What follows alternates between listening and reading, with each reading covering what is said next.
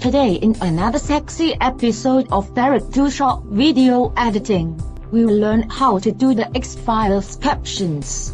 Also, Too Short will show us how he had blood dripping from behind sunglasses. UPC bitch, my penis is so hard now. I will eat chow mein tonight, baby. X-Files captions. We're gonna help you do some of the editing that I do, some of the captions. We use the actual X-Files font. So this place here, 404, page not found. Son of a bitch, this is how I do my X-Files shit. Okay, so I found it again. Okay, so it's caps lock, ready? So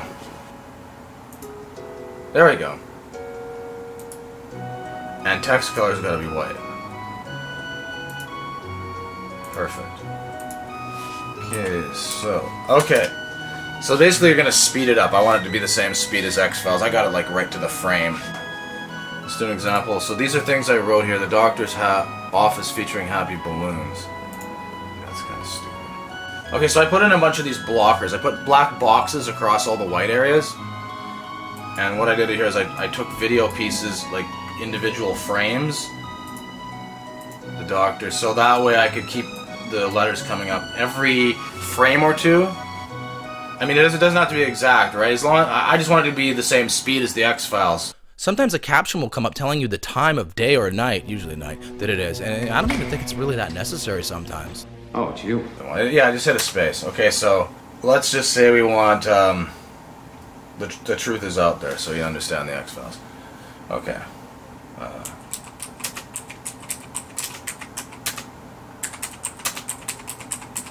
You need to screen record the whatever you type and get it into editing. I use Power Director, but it's all relative. Next, you can speed the clip up. If you're using 30 frames per second in editing, X-Files captions are always 1 frame short of 3 seconds, with a fade out over the last 10 frames.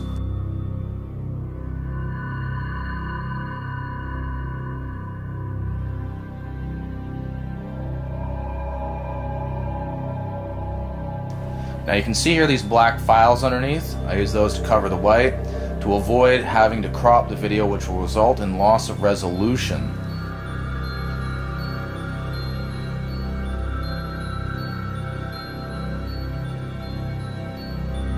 Using this Elon Musk example, we chroma key it so it can be placed over your screen.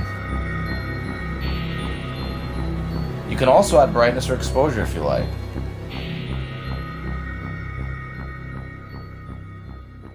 For the final touch, I had telemetry typing sounds from The Hunt for Red October.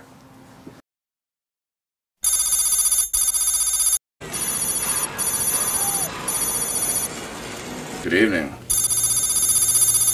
Afternoon. Okay, I just opened up the window just to get a little fresh air, and it gets pretty hot. They got the heat running and stuff. Okay, we're on here. Okay, let's get back. You want to step outside? Huh?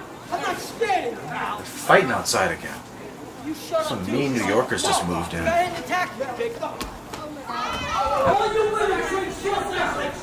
be quiet! Some people are trying to sleep! Man. Glad that's over with. Now you've seen how to do the X-Files font. Now we're going to go to Plastic, the recent music video where I used a mannequin to portray an evil artificial intelligent robot, female at that. Okay, so we're going with the glasses, the bloody glasses. I simply don't care. I'm plastic. Do it.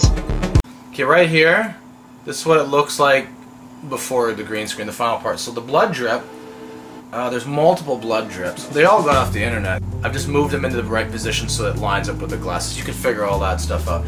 But what we needed to do was green screen your object, for example, the doll. I have a shower curtain here which couldn't do the whole background, so I had to add in blockers. So I just took like screenshots of the shower curtain. Right, there's one on the top, one on the left. You get the idea. And then we produced this video. This is the glasses. This is a pre-production. So what we did was, before we even got the blockers in, we'll use the designer, the PIP designer for the green screen. The green screen. If we take the chroma key off, see the glasses? See, I've gone and colored them green. I'll turn the chroma key back on. You can see the blood, which is behind them. The blood goes in front, and in the very background is the sky background. That's why we put this at the top. We produced this as one video. See, we've already produced this as a video with the doll and the glasses. Now we chroma key out the green screen, as we say. The blood now shows up, which is behind.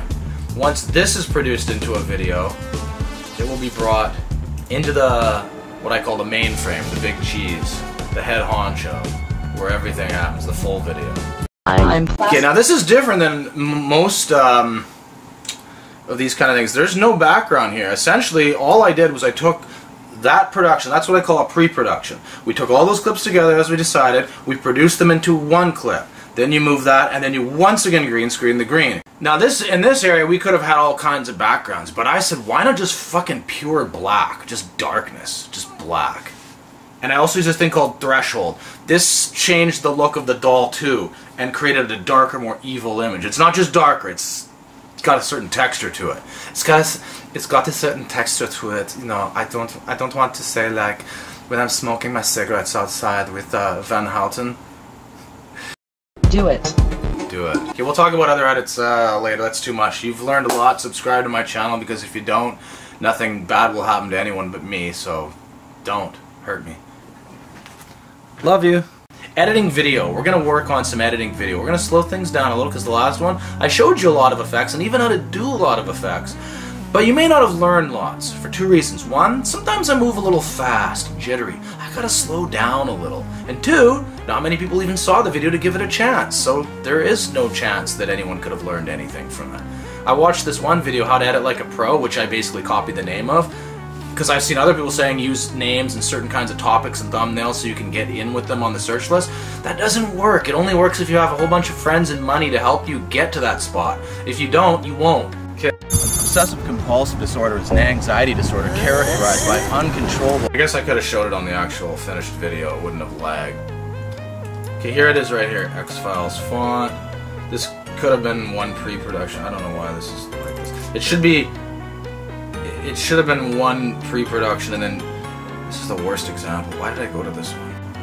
It's like there's some weird fruit fly flying around here. There's so many edits, like the doll walk is probably the most sought after edit. A lot of people want to know how I pulled that off without using CGI, because I don't know anything about, you know, crunchy gremlin immigrants.